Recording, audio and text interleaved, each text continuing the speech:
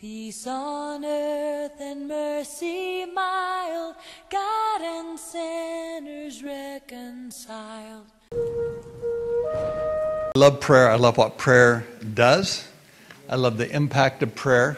I love the nature of prayer. And when I'm not going through it, I love the arduousness of prayer. Usually that's in retrospect, where I look back and go, wow, am I glad I prayed. Although during those moments where it's difficult, and all of us that pray know the times of difficulty, it's not always that comfortable, and you're not always that confident that God is really doing something. That's kind of what I want to talk to you about today, how God does things without us even knowing it as we pray. I want to read to you something I actually have taken from, to begin, I want to read this. I've taken it from a course that I wrote called Prayer and Spiritual Warfare. It's a 300-page course, over 300 pages in outline form. It takes about 28 hours to go through it. And it's actually online, but so if you've taken that course online, you will have heard me read this part. But I want to read it because I think it succinctly sums up where I come from in prayer. So before I read this, I want to pray. Father, in the name of your Son, I ask you to allow me to speak that which is upon your heart. And allow me to say it in such a way that touches people, individuals, and encourages them to continue prayer. I ask you to do this in the name of Jesus. Amen. I believe that prayer is in some way or at some level spiritual warfare. It destroys evil. Anything that destroys evil, I think, is a form of spiritual warfare. Now, it may not be the way many think, but whatever you think, at some level, it will destroy evil. It brings light into darkness, and it implements God's kingdom into the natural world from the spiritual world. With that understanding, prayer is still a mystery. This observation is not meant to suggest that the mystery of prayer is incomprehensible or that the various problems concerning prayer are inexplicable. It's that every prayer is not only a power, every prayer is a force, an invisible force that affects and impacts and changes things that one normally does not see. The force of prayer lies not in how much we pray, nor in vain repetitions of prayer. It's in how much our prayers are in accordance with God's principles of prayer. Prayer does not alter that which God has determined. After all, He is sovereign. In that respect, prayer is meant to achieve what God has already purposed or foreordained. Prayerlessness, though, does, and I repeat that, prayerlessness does effect change. Because God will allow many of His resolutions to be placed on hold due to the lack of prayerful cooperation between man and Him. So He lets them sit there until someone prays, because He won't violate the will of man.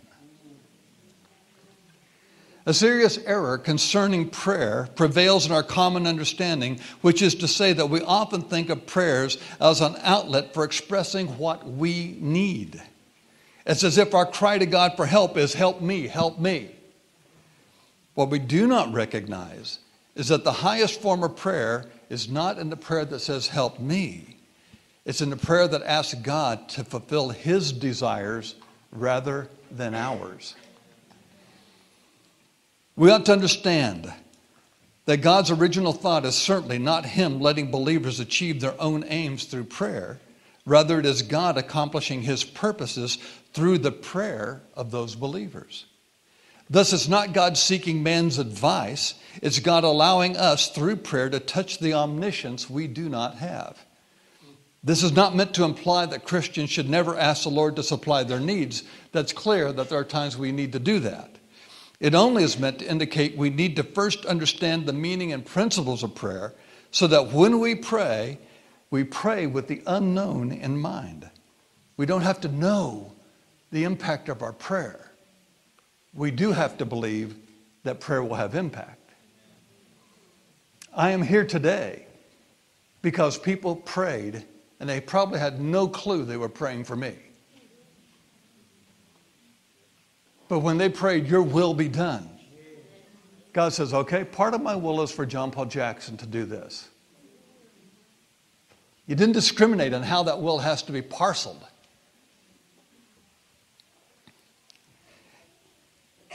So we pray with kind of an unknowing, and it's in this cloud of unknowing that we come to realize God was acting all the while we did not know it. Again, all prayer is on one level or another spiritual warfare as we ask God to overthrow Satan's plan and to implement his, and Satan will always try to stop. And if he can't stop, discourage all such prayer. Prayer is not simply an activity we do. It is weakness leaning on omnipotence. It is recognizing our inadequacy and believing an all-powerful God actually wants to listen and act on our behalf. Leonard Ravenhill once said, "A man who is intimate with God will never be intimidated by men." When you live in a world governed by so much intimidation, this is a good thing to know. In prayer, we shift the center of living from self-consciousness to self-surrender. Without fully realizing it, prayer is an act of self-purification, and it starts by the quarantine of our soul. What we want to do, we stop doing.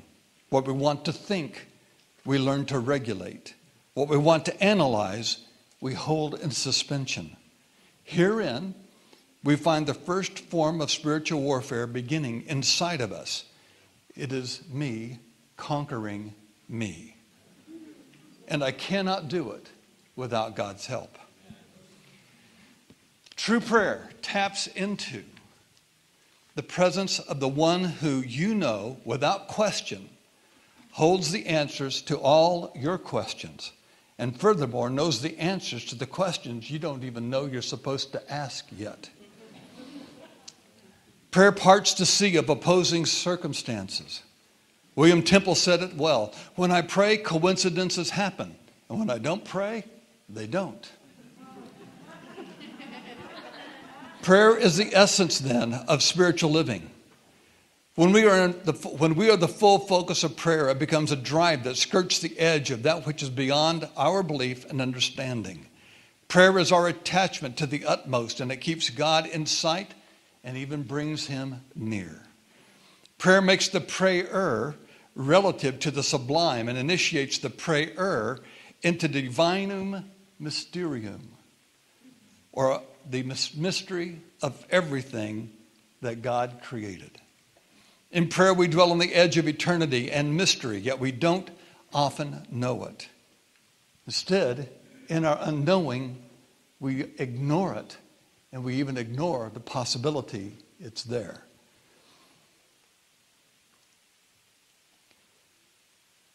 There's a Hebrew word, kavanah. Kavanah is a prayer referred to, which generally is translated as concentration or intent, but it's much deeper than that. The introductory measure of kavanah is an awareness that we often speak to God, and therefore, when we speak to God, we ought to make him the fullness of our focus. Speaking to God, therefore, takes on the obligation to cast aside distractions that keep us from having focused attention on him. We should never let a lower thought overtake the thought of a higher order. That's the idea of kavanah. Disciplining ourselves so that we never allow the lower to take over the higher. The Hebrew understanding of this prayer without kavanah is like a body without a soul, without a body without passion, without body without insight or understanding. This attitude is meant to take one deeper into prayer by yielding the focus of our mind to God. It's the total disregard of our personal desires. It is the absence of self-centered thought. The truth is, only God can grant this kavanah. It's not something you can make yourself have. None of us are disciplined enough or spiritual enough to make it happen. But if we seek Him, that ecstasy can happen. At the same time, it cannot happen if we don't seek Him. Desire then prods the will of man to pray. The prodded will then opens a door for prayer, but what enters that door is not always so much prayer. What enters that door is the future. The future that will happen because we prayed. And the future that won't happen if we don't. In prayer, we come close to hearing the eternal theme of the kingdom of God, which allows us to generate a greater perception of our place in that kingdom.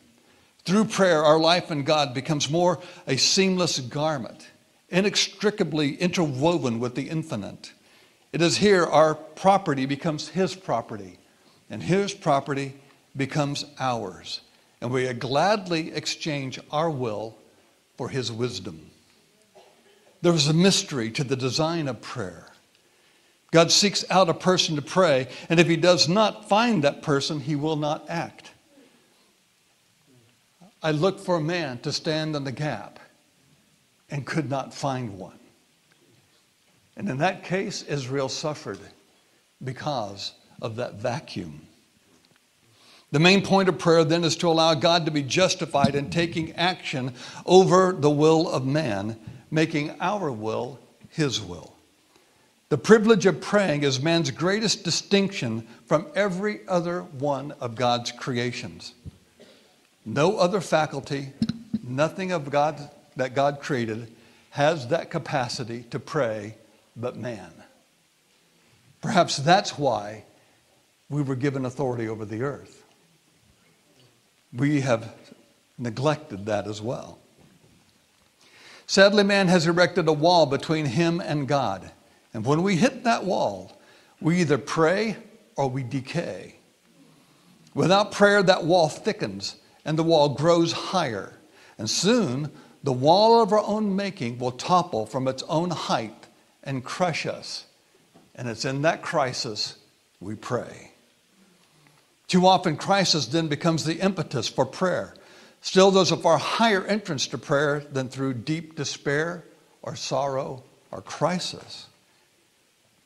There's a place of divine life we can pray from. And that entrance is only available as we open our thoughts towards God. Prayer is our humble answer to the inconceivable surprise that God loves us. Prayer is what we offer in return for the mystery of the divine by which we are given life. If God is light, then without prayer we will eventually experience spiritual blackouts. And as well, those spiritual blackouts will often come from the walls that we have erected.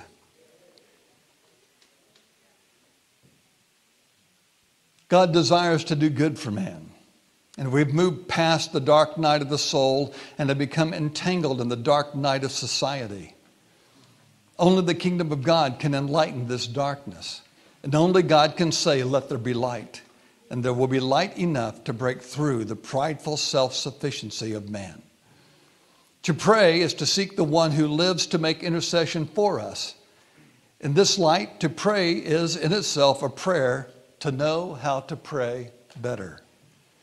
To not want to pray is then the sin behind the sin of not praying. And with it ends the ability to pray. To not be able to pray becomes its own inherent punishment. It is our prayer. If our prayer is to reach and move God, it can only happen because He first moved us to pray. Prayer draws us closer to God. And in coming closer, we discern the body and we discern the holy from the profane in the body. Not to pray then is to lose the ability to discern the things that really matter. To lose discernment is to become spiritually dull to the powers that are making every effort to rule us, to distract us, to deceive us. This dullness always results in spiritual apathy, and our strength to pray becomes weaker and more fragile. If prayer truly changes things, then to not pray is to see nothing change, which becomes a great injustice to people, because that which could have been changed remains unchanged. And the first person damaged by the absence of this is us. If the will of God for man is to pray, and it is, then to pray, thy will be done, must be a prerequisite for his will to be done. The final conclusion of prayer is that the Father may be glorified, and every prayer we pray should end with that result in mind, that the end result will glorify the Father. Thus, the result of answered prayer will be the glorification of the Father. And as Jesus said, I do nothing that the Father does not do. I do not seek my own honor, but I seek the honor of the one who sent me. Seeking that which brings us glory is not the same as seeking that which will bring God glory. The mature intercessor will know how to navigate this terrain. The novice will struggle for a little while, yet it's this very struggle that will increase their ability to enter into the deeper forms of prayer. Without this interior conflict, the warrior will always remain the servant of his or her own soul. Perhaps this is why the Holy Spirit desires to pray through us, so we are assured at some point we actually pray the will of the Father. Prayer is in its simplest form, beseeching a sovereign God to be sovereign. And in his action or inaction, God is always telling us something. It's through prayer we learn what that something might be. That's where I come from in prayer. That's what drives me. I think it's what drove my father, my mother. I think it's what drove my family members, my grandfather. I'm a fifth generation Christian. I'm glad of that.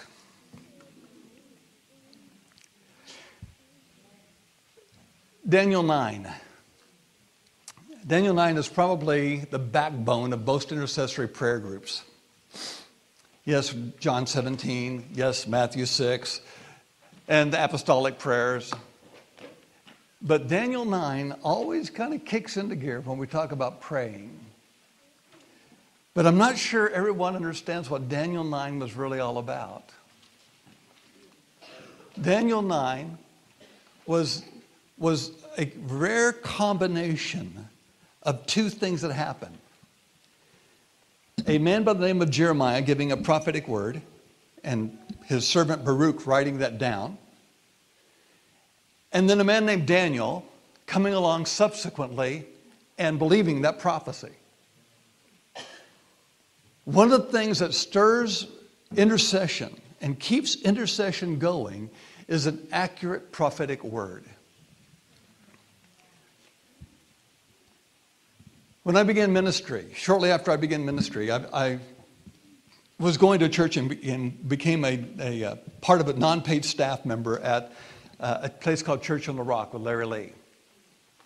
Larry went into great amounts of prayer, and he has prophetically been said that he will go down as one of the men who changed the face of the church concerning prayer. He wrote a book called Could You Not Tarry 1 Hour, and he coined a model of prayer that still works today, I believe. That model of prayer basically is this. You take the stops of the like a jogging trail. You come to stops and you stretch and you elongate your muscles. You keep them from pulling on you, especially when you get to be my age. And you then think about what's going on and how you're doing. Measure, how fast did I run that part of the trail and so on. Well, he coined the idea, the concept of this, that when we jog, we take the Lord's Prayer and we treat it like that. And so he broke down the Lord's Prayer into certain topics. And he would say like, Our Father, who art in heaven. So you go, wait a minute, Our Father. He's not, can I make him, does that our mean my personal father? And it is. You can personalize that. It's like in a family. My brother, and I have a brother and two sisters. Our father passed away, but we had a father. And he was our father, but he was also my father. Being our father didn't negate he was my father. And so you personalize God. So many times we think of God as an impersonal God, but we need to personalize him. And so we take this prayer journey. We take it, and Larry developed it to the point where that it took an hour to go through all of the Lord's Prayer. So our Father, and you define that. Who art in heaven? Well, it's not Sheol, that's not Hades, so heaven. Where is that? And what does that mean? It's the heaven above all heavens. Not just heaven, it is the heaven above all heavens. Who art in heaven? Hallowed be your name. So hallowed, revered, honored, to be lifted up, to be placed higher than me. Your name. And by the way, that word name is not singular, it's plural, so that it is, what are all the names of God? This one God who has so many facets, so many aspects to him. He is Jehovah Shammah, Jehovah Shalom, Jehovah Makedesh, Jehovah Sidkenu, Jehovah Rohi, Jehovah Rapha, Jehovah Yireh. What is all these? And so you start understanding he is the God who sanctifies. He is the God who is my righteousness. He is the God who is always there. He is the God who heals me. He is the God who provides for me. So you start understanding these names, and you take a moment as you jog along the prayer trail to think about what this means and apply it to your life. Great devotional prayer life. Then the Lord had me go, and I met Mike Bickle. And I moved to Kansas City. I was with Mike Bickle for 5 years, and saw the church grow. Saw Larry Lee's church. We were praying with about 6 men and an insurance office. And 3 years later, it was 9,000 people. And 500 people were gathering at 6 o'clock every morning, 34 miles outside of Dallas. Before they even went to work, people would drive an hour to an hour and a half for a 6 o'clock in the morning prayer meeting. And then drive into Dallas another hour in the traffic. And they loved it. They loved it. How does this happen? Something God did. Something he touched the heart of a man, and it touched the heart of men. Incredible things. And the church grew to 9,000. When I joined with Mike in Kansas City Fellowship was like 200 people. And we just bought this indoor soccer arena that was prophesied by Bob Jones, who saw a green lawn that would be in the sanctuary. And so he thought it meant surely it must be Lawn Street. The church is located on Lawn Street. But it wasn't. It was just an indoor soccer arena that had green turf. And for years, we prayed on green AstroTurf. Prophetic ministry. And prophetic ministry began to grow in incredible ways there in Kansas City. So we had Rick Joyner coming in, and Jim Gall coming in, and Francis Frangipan coming in, and Larry Randolph coming in, and Paul Kane coming in, and Bob Jones was there, and we had Reuben Duran coming in. And I mean, boy, it was like prophetic Mecca. But God had dealt with Mike earlier about prayer, just like he dealt with Larry Lee about prayer. And he realized something happened in Kansas City, just like happened with the disciples. The disciples stayed in Jerusalem for too long. Jesus said, go into all the world and preach the gospel. Jerusalem, Judea, Samaria, and the uttermost parts of the earth. Like, take it from here and go out. And what did the disciples do? They took it from there and stayed in. And so some 30 years after Jesus left, they still had not gone out to the world. And so what did God do? He said, then I'm going to scatter you. I'm going to scatter you. And so the disciples got scattered, and that's when the church began to multiply. The people multiplied prior to that, but the church began to multiply. It's like going from 2 times 8 to 8 to the order of 9th power. That's when the church began to multiply. Well, Mike had an encounter in Cairo, Egypt, and he was taken to the throne room. And the Lord told him, in essence, what you've done so far isn't what I've called you to do. And so some years later, he's remembering that. And he realizes that we've got to pray more. So we start trying to pray more. We're praying morning, and then Mike said we're going to pray morning and noon and night. And then we start praying morning, noon, and night 5 days a week, then 6 days a week, and then others make it 7 days a week. And so we start praying, and God says, yes, but you're still focused a lot on the prophetic. So guess what? I'm going to scatter you. And then Mike, this is my perspective. If Mike was standing here, I know he'd say, yes, you're right.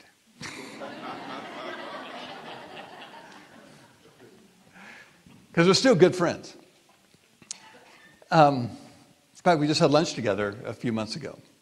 But so God allowed persecution to come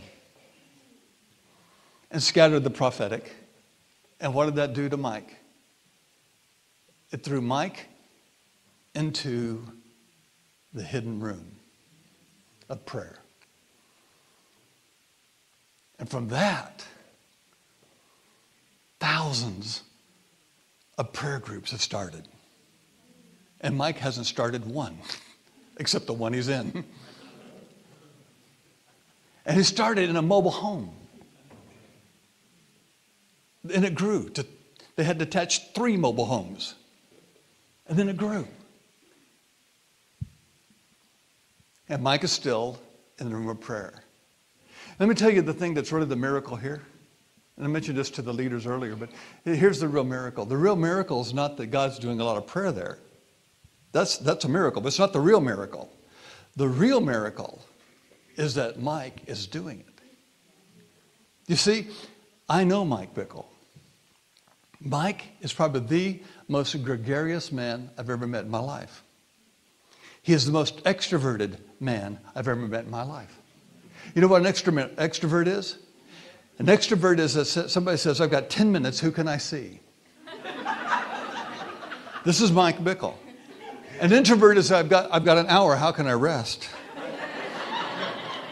I'm an introvert, Mike's an extrovert. Truly, I am an introvert. Mike is truly an extrovert. I come out of hiding, Mike goes into hiding. And so God drove Mike, the least likely person on the face of the earth, to pray. Not that he wanted to prayer. That's not the point. The point is, he took a man who longs to be with people and says, no. And he takes a man who loves to be out in the midst of the public and travel and says, no.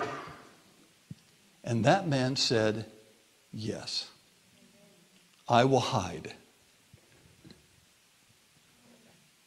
That is the greater miracle than the thousands of IHOPs or houses of prayer.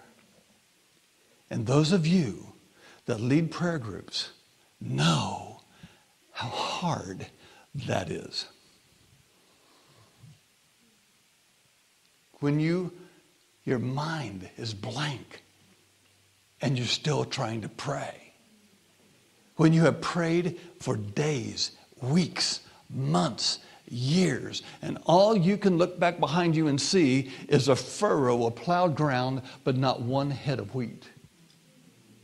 And you're believing God will bring the wheat. That's a miracle. That's one man who prays. That's turned into thousands who pray. Well, Daniel was like that. See, Daniel wasn't out to say, how many people can I gather to pray? He was out to say, I'm going to pray no matter what. Because I have something I've got to do. And he says it like this in Daniel chapter 9. He says, I, Daniel, understood by the books the number of years specified by the prophecy of the Lord through Jeremiah the prophet, that he would accomplish 70 years in the desolations of Jerusalem. Now, at this particular time, there were 3 prophetic voices living simultaneously. You've got Jeremiah, who is still alive. You've got Ezekiel, who is alive, and Daniel, who is a young man, but still obviously alive. Jeremiah's alive, and he's about 64 years old when Jerusalem is invaded. He dies 5 years later at the age of 69 in exile in Egypt. Ezekiel is still alive at this time. He's 36 years of age when Jerusalem is invaded. And he dies 27 years later at about the age of 63.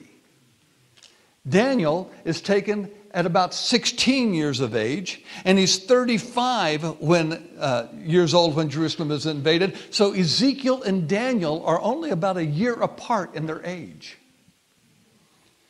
He dies 55 years later at about the age of 90. Daniel realizes that there is this prophecy that needs to come true or to come to pass, and that God's going to fulfill it. And he recognizes it because he reads the prophecy. And you'll find that in Jeremiah 29 and Jeremiah 25. So Daniel realizes this from Jeremiah's prophecy. So this prophetic impetus causes Daniel to pray even more fervently. Once he recognizes this, it's going to happen. So what happens when Daniel starts to do this? When you put the timeline together, it's just a few months after Daniel says, I've got to have a greater amount of prayer, that Darius says, I'm going to throw you in the lion's den. So what was the devil trying to do? Stop the prayer of Daniel that the prophecy of Jeremiah would come to pass. So this Darius wasn't exactly a nice guy at first. He gets nice later, kind of like Nebuchadnezzar gets nice later. But all the things he did beforehand were not nice. Throwing guys in a fiery furnace, all the stuff is not nice. And Daniel says this is the worst thing that could have happened to Israel. Under the whole of heaven, never has anything like this happened. And he recognized that this captivity was to set the land to rest in Daniel 9:10. We've not obeyed the voice of the Lord our God to walk in his laws, which he set before us by his servants the prophets. The sanctuary, the place where all of this was supposed to be the epicenter, the place of prayer, the place of the presence of God, it is desolate. It lies in ruins. And the whole focus of Daniel 9 is the prayer for one thing to happen: the sanctuary to be rebuilt. Because if the sanctuary is not rebuilt, the people don't return. And if the people don't return, the promises that God gave to Abraham, Isaac, and Jacob concerning the land, concerning their descendants, could not take place. The word of God would go unfulfilled, and God would appear to be a liar to the world, to the pagans. And Daniel longed for God not to be seen as that, and therefore for the presence of God to come once again to his sanctuary, to his temple. Well, before we go on with that part, we need to back up a little bit. The temple or sanctuary, Cyrus orders it to be rebuilt in 538 BC, or about 48 years into captivity. So Daniel's somewhere around 54, 55 years of age right now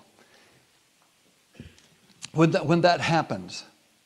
So construction begins because Cyrus was moved on by the Lord, prophesied by God that he would come, and he orders the reconstruction of the temple. He orders the decree in 536 BC, and it begins to be rebuilt 2 years later after gathering all the materials in 538. Okay, vice versa, 538 and then be built in 536. Then 2 years later, its construction stops. 2 years into the process, the construction stops. Why? Because of murmuring and complaining and grumbling amongst the people.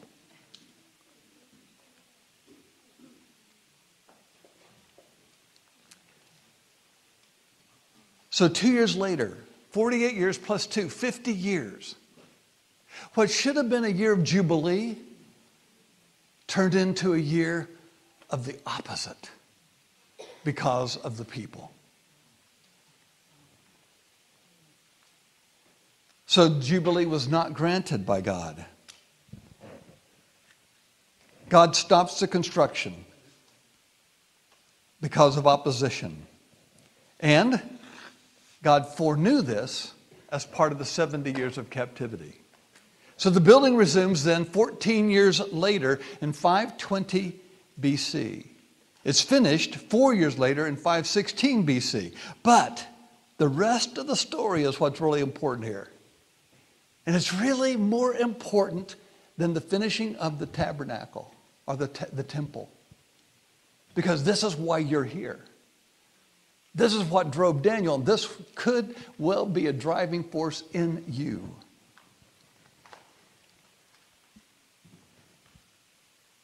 "70 years, from 586 BC to 516 BC.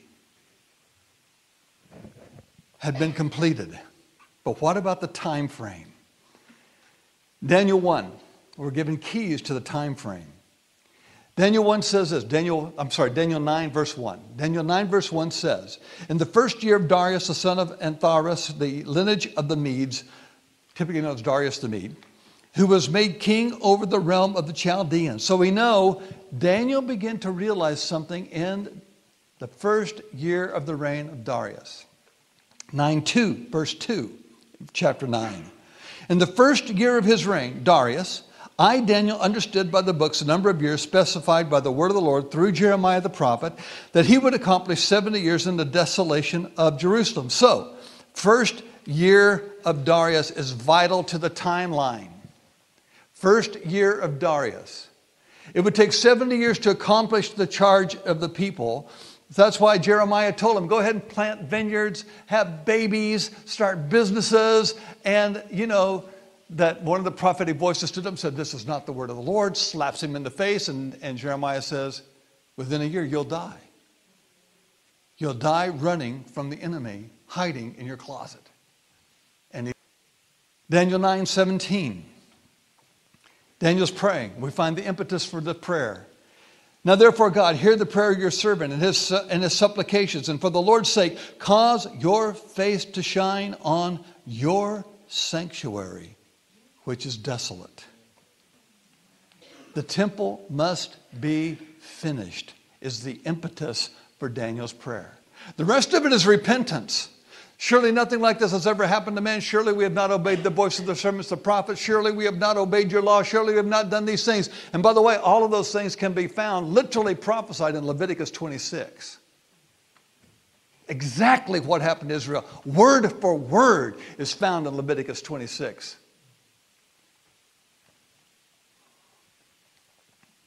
So he understood that the power of prayer was the very thing that would move the heart of God. Daniel 9 verse 3 says this, "Then I set my face toward the Lord God to make request by prayer and supplication with fasting, sackcloth, and ashes." In other words, whatever it's going to take to get the sanctuary rebuilt, I am willing and I will pay the price to do it. I don't know how long it will take, but I am going to do it. Daniel understood the problem that Jeremiah was prophesying about. So he set his heart to pray and humble himself. Supplication, the Hebrew word for supplication, literally means to bend or stoop over in inferiority before one who is greatly superior to you. Fasting means to literally cover the mouth. So he let nothing go in his mouth. Then it also means he let nothing come out his mouth. Sackcloth means coarse cloth for bagging grain, and it represents humility. Ashes, to scatter, to totally cover. It's an alkaline condition that you put because you're full of sores. In other words, I am nothing but infection to your plan, what you want to do. I am an infection to what you want to do. You put ashes on you to kill that infection. That's what sackcloth and ashes is all about. It's not just a place of humility. It literally is saying to God, I am an infection to your purpose. Cleanse me from my unrighteousness. Sanctify me totally, completely. I am not doing what you want me to do. And you throw ashes over yourself to kill the infection. The protocol of Daniel's prayer, found in verse 4. And I prayed to the Lord my God and made confession and said, "O God, Lord God, great and awesome God, who keeps his covenant and mercy with those who love him and with those who keep his commandments." Then in Daniel 9, verses 5 through 8, he acknowledges God's great attributes. Tells him how everything he knows about him. Tells God, yes, I recognize who you are. And he's in essence saying, and I'm not you. And in that process, he also voices the 7 deadly sins that Israel committed. He voices their iniquity. He voices that they embraced wickedness. He voices that they rebelled. He voices they've ignored the precepts of the law. He voices that they've ignored the injustice that has been happening to God's people. He voices that they've not listened to the prophets. He voices that they've been unfaithful to God. And he does that in Daniel chapter 9, verses 9 through 13. And then he seeks God's forgiveness. And he says, we're going to turn from our iniquity and we're going to seek to understand truth. Then he seeks God's forgiveness. In Daniel, in verses 15 through 19, he seeks God's forgiveness and he beseeches God for 5 things in beseeching him for that forgiveness. He beseeches God to hear. He beseeches God to forgive. He beseeches God to listen. And that word listen means to perk up your ears. In other words, your ears have drooped down. It's like, you ever see a dog who pays attention to you and his ears go boing? Not that God's a dog, but it's that perking up of the ears. So listen, and then to take action. Take action. Act, oh God. Don't just listen to me. Take action on what I'm praying. And then he says, and don't delay your action. Don't defer it. Don't detour it. Don't delay it. Do it now. 5 things that he asked God to do. Here's what we've sinned. Here's how we repent. Now I ask you to do. Not one of those things was for himself. And not one did he sneak in a word and says, oh, by the way, Darius has not been nice to me lately. And those governors, by the way, they're really a pain in my rear end. Not once. It's all about something far greater than he has any ability to make happen. What was the initial result of Daniel's prayer in Daniel 9? We find it, a little hint of it, in Daniel 11. In Daniel 11, Gabriel, the angel, comes and says to Daniel, in the first year of Darius the Mede, even I, stood up to confirm and strengthen him. This is about the time he's throwing Daniel in the lion's den.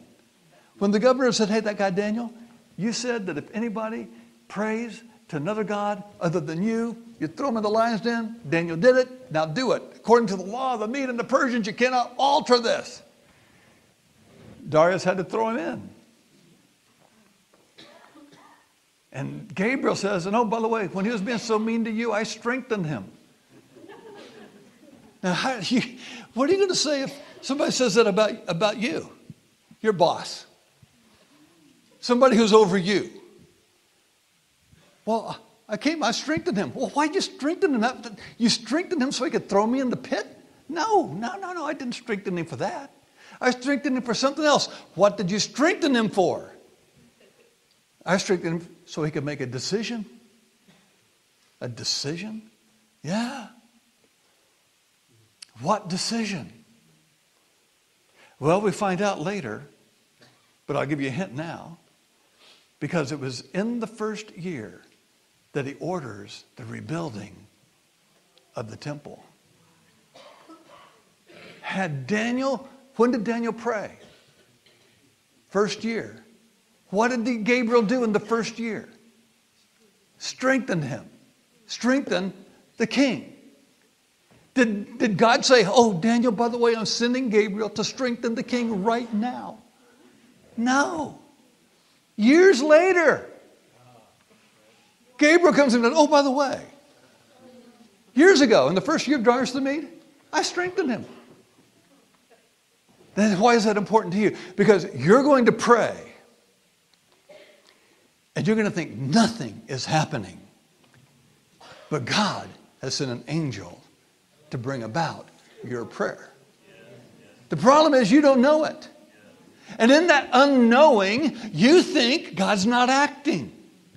In that unknowing, you think nothing has happened. God hasn't heard. God must not like you. You must have done something that's really, really bad, because if not, God would have surely answered your faithfulness.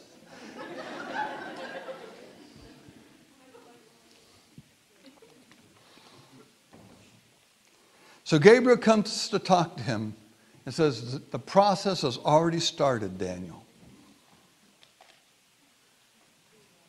Did Daniel know what was happening? No. So in Ezra chapter 4, verse 24, it says this: the work of the house of God, the sanctuary, which is at Jerusalem, ceased and was discontinued until the second year of the reign of Darius. You say, well, John Paul, you said the first year. Yes. First year, he issues the command. They spend time getting all the materials together. They send a group of people, that 1,800-mile process, up the Euphrates, along the Fertile Crescent, along the border of southern mountains of Turkey, down into the Golan Heights, through Damascus, through the Golan Heights, into Israel, then into Jerusalem. And it takes about a year for that to happen. So it discontinued into the second year of Darius the king of Persia, meaning it started the second year, but they gathered the materials immediately. All because Daniel prayed.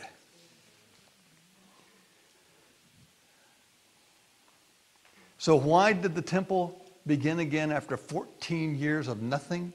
Being built for 2 years, 14 years of nothing? Because one man prayed. Daniel countered the 7 sins with 7 specific prayers. He acknowledges God's attributes and greatness. He repents of failure. He recognizes that what they're experiencing is the consequences of their actions and God's omnipotence. He asks God to remember his name and act according to his name. He asks for mercy and grace. And you know what? That same 7 things can be applied to you, because you are the temple of God. Some of you may feel like God has quit building you. Maybe you have children that you feel like God has quit building. Maybe you have family members that you're afraid God has quit building. But prayer causes God to act on the behalf of another. 1 Corinthians 3, 16 and 17. Do you not know that you are the temple of God, and that God's Spirit dwells in you? 70 years to change the hearts of the people. There are promises that God wants to fulfill for you, for me. The temple represents the increased presence of God in your life and in your region, certainly in your church and family. Temples are places of God's presence. Temples are places that move God's people. Temples are places of God's power. Temples are places where God's people came together for divine synergy, dedication, relationship, training, and spiritual sustenance. God is simply waiting for us to ask him to restore his temple. And if we do that, there will be moves of God. Not just a move, moves of God. I close by saying this. The New Age has stolen something from us that's called the law of attraction. The law of attraction really is a biblical principle. They've just taken God out of it. They quote Mark 11:22-25 and say that whatever you ask for, you ask the universe for. If you pray, ask, believe, receive, you'll have. So you mean you got to believe it and receive it before you even have it? Yes. And so they take that, they distort it, they twist it, but here's what they leave out. They leave out the first 4 words of that verse, 11. Have faith in God. And they say have faith in the universe, but it says have faith in God. Now, why is this important to you? Because here's the simple truth of the law of attraction. It's based on the atomic structure. The atomic structure is basically this. It is 99.999% empty space. If the nucleus of an atom was the size of our sun, the nearest orbiting electron would be where Pluto is.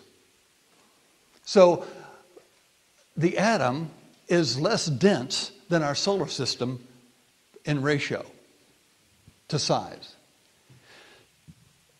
How do atoms work? If they're 99.999% empty space, why aren't you falling to the floor? Because that pew is made out of atoms. And your clothing is made out of atoms. Your pen that you're writing on, your phone you're holding, is made out of an atom. Atoms. So why aren't they falling apart? They're not falling apart for one simple reason. It's something called the atomic relationship. It used to be called the atomic bond, but it's really the atomic relationship. What in its simplest form is the atomic relationship, which, by the way, the atom is the substance of all creation.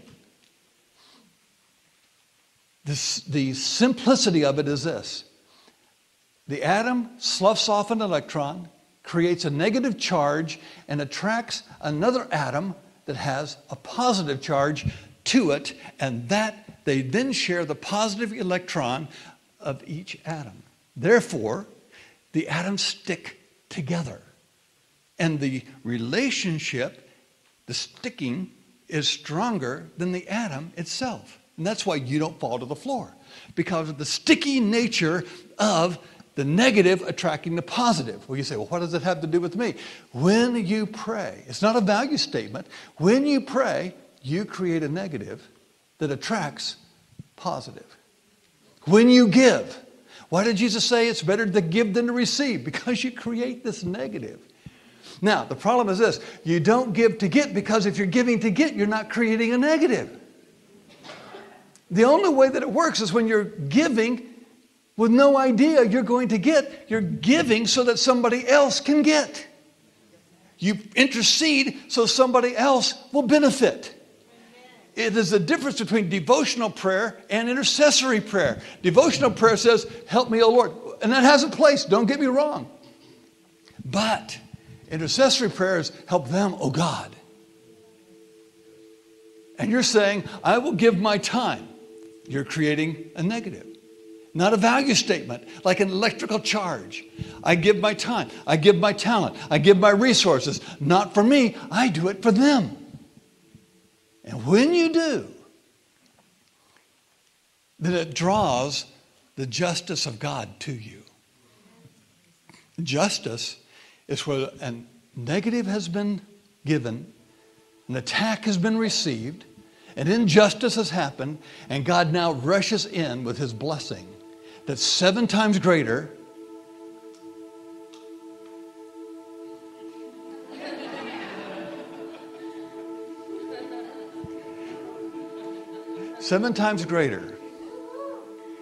than whatever was taken from you. Prayer changes things. Things you don't even know are there. Things you don't even know are happening. Things you're in a cloud of unknowing, but God's not. You pray because now God is justified in acting. Your kingdom come, your will be done on earth as it is in heaven. Oh, would it be? There would be tens of thousands of prayers every day in this DFW area, more than there is right now. Would it be that there would be 100,000? Would it be that if that would happen, the nation would change in a heartbeat? Corruptness in our Congress and representatives at whatever level would change. Prayer changes things. And if one man can do it in the book of Daniel, think what hundreds can do. That's why we pray. Father, thank you for everything that you've done. Thank you for giving us an opportunity to participate in building your kingdom through prayer. Thank you for giving us the opportunity to change lives by praying prayers you put into our hearts. Thank you for your work in us. Your kingdom come, your will be done in earth as it is in heaven. Why? Because yours is the kingdom and the power and the glory forever. Amen. Amen. I want to pray for you.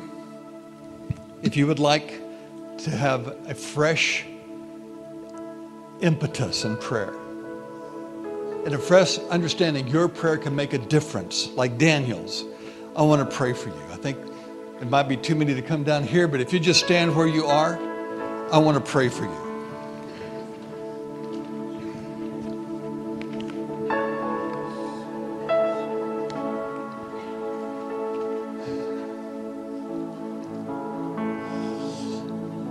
Abba, Yehovah, in the name of Yeshua Mashiach, ben Eli, the Son of God, I pray that what we read in your word today would fall and make root in the heart of all who are here. You see what their desire is. You know why they're here. You know why they've embarked on this journey of prayer. You know what their desire is to see and effect the kingdom here on earth. Change, that the hearts of men would fall under the power of the conviction of sin, righteousness, and judgment. That you, O God, would be all in all. That your name would be lifted up. And that the whole earth would be covered, filled, saturated with your glory. It's impossible for us to do, but it's not impossible for you. I pray, Father, that the same passion, the same fervency that you placed in the heart of Daniel, you would place in the heart of every one of these individuals. That they would not give up. That no matter whether they see something happen or don't, they know you act on prayer. They know that you will send angels and act on prayer. They know you will move the heart of a king because of prayer. They know that you will build and restore and raise up a people that are willing to work because of prayer. They know that nations will change because of prayer. They know that their families will be different because of prayer. They know that your spirit will permeate cities because of prayer. And may this become a driving force. And may they do so like Daniel, not with condemnation, but with conviction, with passion, with fervency, with effectiveness, with righteousness, O God. That your name would be all in all. That the name of Jesus would be so predominant, every knee would bow, every tongue would confess that Jesus Christ is Lord, to the glory of God. All above earth, all on earth, all under the earth, all things visible, all things invisible. That will be the day. May prophecy and intercession grow hand in hand even more. May we see what we need to pray for with greater clarity, with greater detail, with greater purpose. And may that be a driving force, because we know that which has not will come to be. It will happen. It will take place. Though it is not today, it will be tomorrow. May our prayers release the future. And may your future propel the kingdom of heaven on earth. Fall upon these people. Charge these people. Regenerate this people. May it spread.